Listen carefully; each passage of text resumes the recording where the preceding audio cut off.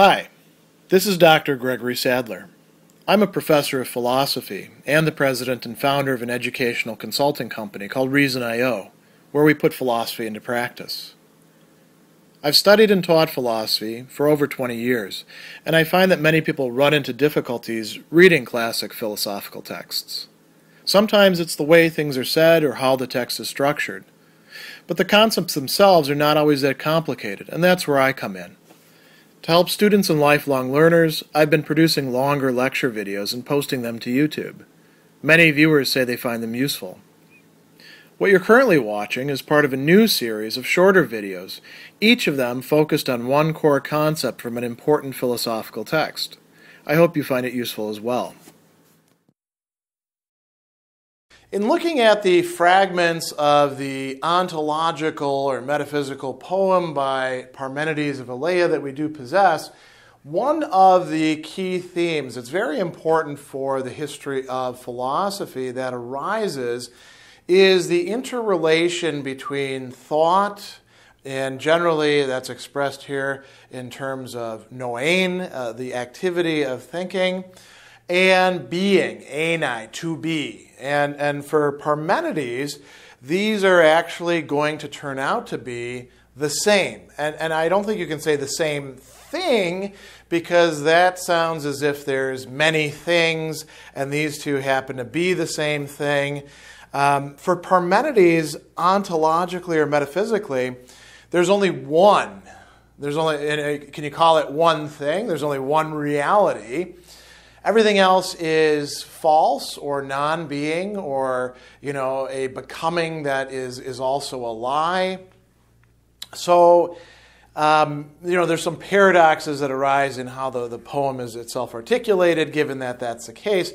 But one of the key ideas that he's putting forward is what we call monism, this notion that at bottom, or ultimately, everything is one reality. Everything is the same thing.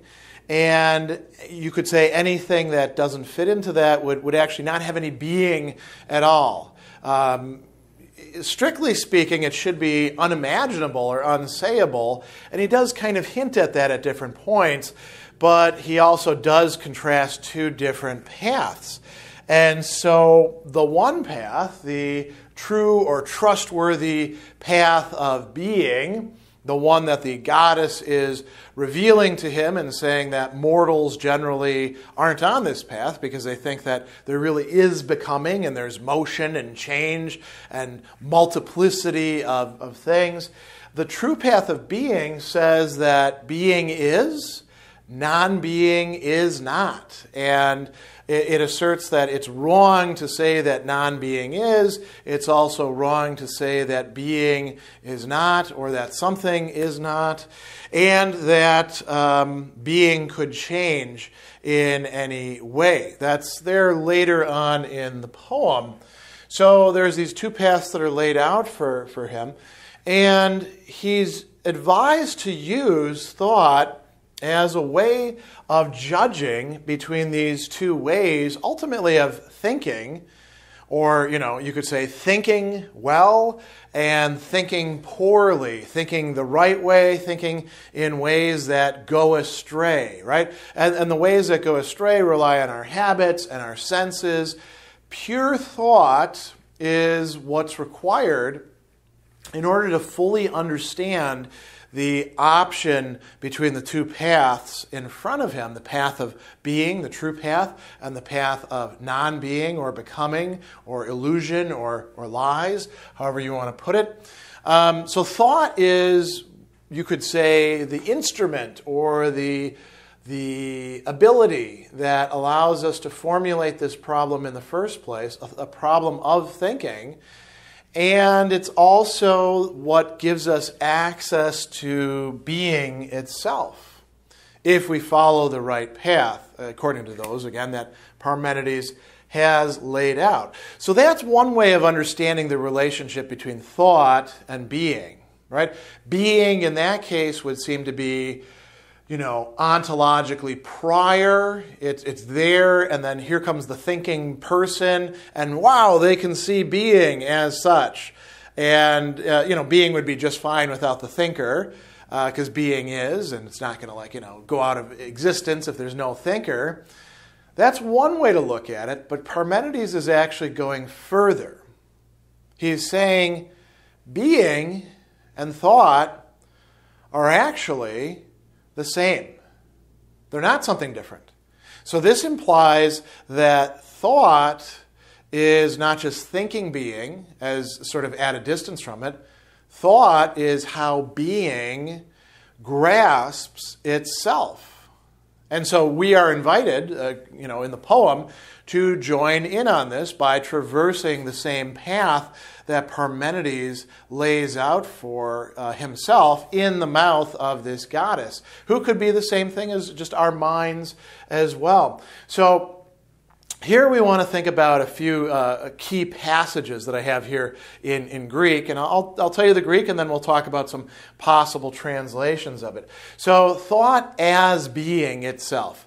In fragment 3, which is very short, he says, "Togar auto noein estin te kai enai." So, noein is the infinitive for think, right? To think, or the act of thinking. And enai is being. That's the verb for to be, to actually exist, to have being. And some of these things like tekai and gar, those are these sort of particle words. Gar means something like so therefore, or hey, look at this, and kai means and. So togaro to. For it's the same. Auto means the same. To auto, the same thing. Look here. This is the same thing. What's the same thing? These two things that are connected by the verb here, estin. Esti is the same verb as enai, and they both refer to being, right? So being is actually showing us that thinking and being, in the infinitive, are the same thing. You could translate it as, for it is the same thing to think and to be, or you could translate it in more generally, thinking and being are the same, right? Or you could say are identical, or they're not different from each other. There's a lot of different ways you could frame this. But what is it asserting there? Thinking and being, not different from each other. Thinking is, if it's real, genuine, authentic thinking, is showing us how things are, including about that very same thinking, right? Or you might say, turning it on the other side, being, to be, is to think. So that being thinks itself. He goes on and he says that, this is in fragment 4, what can be said, and when I'm saying fragments, I mean from the Deals fragmenta for Socratiker. What can be said, legen, there's the word to speak or to say, and thought must be. So now he's not saying that everything that we can say, every verbal formula we can come up with, is therefore existing as such. Like the unicorn poked me in the eye with his horn. There are no unicorns, right? So I'm not getting poked in the eye with a horn just because I've said it. Because the proviso here is what can be said and thought. What can truly be thought, what can be thought through exists, has being.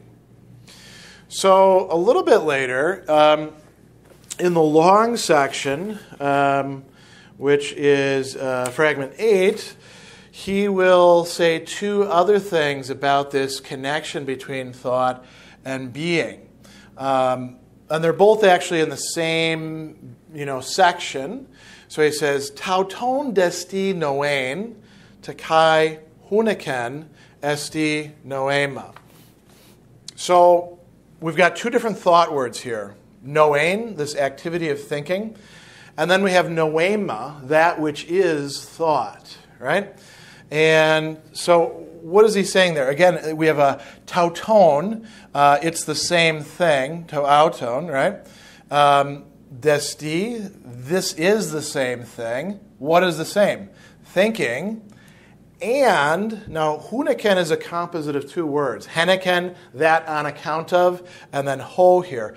That on account of which there is thinking, or we could say that thought and the object of thought are the same thing. What is the object of thought? Being. So, thought and what is being thought by thought, i.e. being, those are the same thing.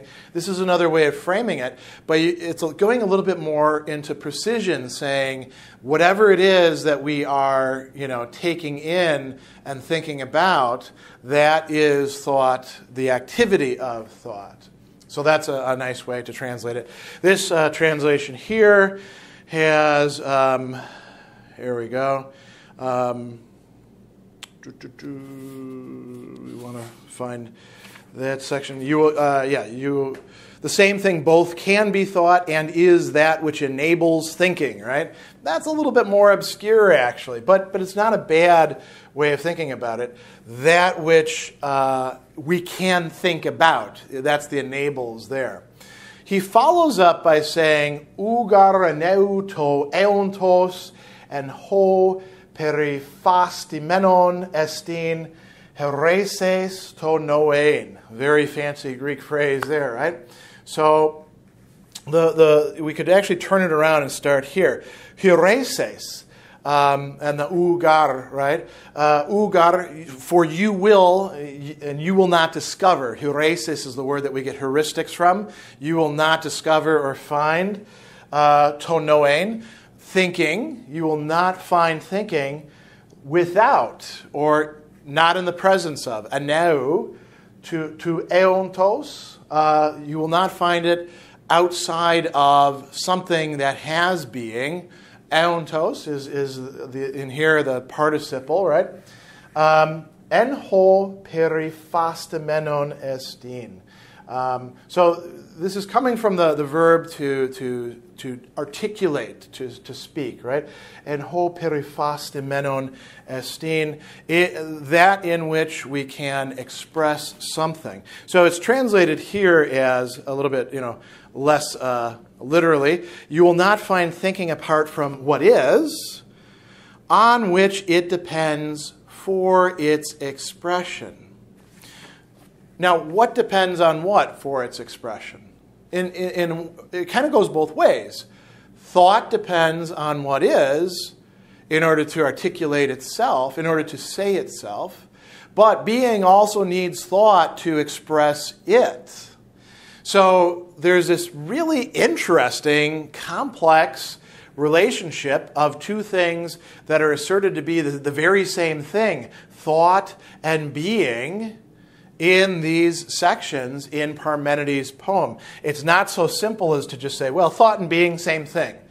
There is a matter of articulation. There's a matter of sort of interdependency. There's a matter of reflexivity that's involved there if we sort of read between the lines and cull out what has to be the case in order for this to really make sense.